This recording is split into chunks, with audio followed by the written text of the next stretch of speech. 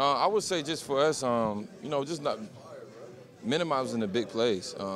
Those things like that, they kind of, tarnish your numbers. And for us, we just got to be a lot better in the red zone and allowing those guys to kick field goals instead of putting 6 on the board. So if we can do those things, you see that number change. How do you balance preparing for possibly Watson, possibly McCarron, without getting too overwhelmed? I would say just being able to understand, regardless of who comes out there, you got to be able to, play the best game that you played all year. And, regardless of who that is, it's the NFL. The second-string quarterback is the NFL quarterback at the end of the day. So we just got to respect whoever it is that comes back there behind that line and, be able to play our game. If AJ plays, you know him pretty well?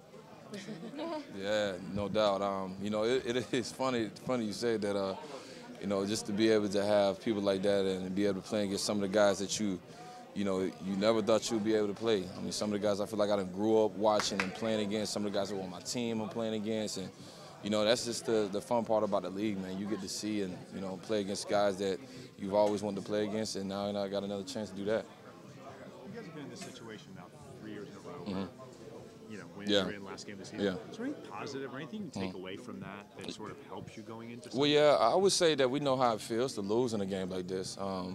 Knowing that something is in your hands like this and, you have every opportunity in order to, seize it. But, sometimes, from the last 2 years, we came up short. So just remembering that feeling, what it felt like after that loss and being able to transition and kind of use it to your, your advantage in this game.